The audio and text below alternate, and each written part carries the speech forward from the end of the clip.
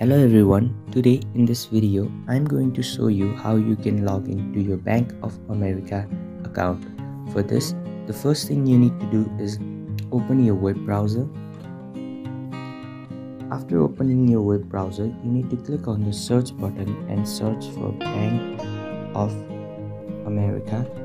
Once you have searched, you need to click on the first link. After clicking on the first link, you will see the home page of Bank of America. And you can also see different types of facilities provided by this bank. You can open an account, you can see the auto loans, savings, small business, checking, credit cards, investing, home loans, student banking, and they also have their own app so that you can use for the banking purposes. So you can see the credit cards, masterpiece moments, etc. Now to log in, you need to click on the login button that is given just besides the three lines at the right top. Once you have clicked on the login button, you will be given a page where you can log in. So here you need to give your user ID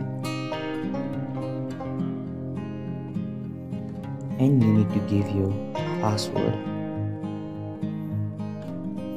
You can click on save ID if you want to save your ID so that it will be easier for you to log into your account next time, or you can leave it no. So once you have given your user ID and password, you need to click on the login button, and in this way you can log into your Bank of America account. I hope this video was helpful. Thank you for watching our video. Please make sure to like and subscribe to our YouTube channel. Thank you.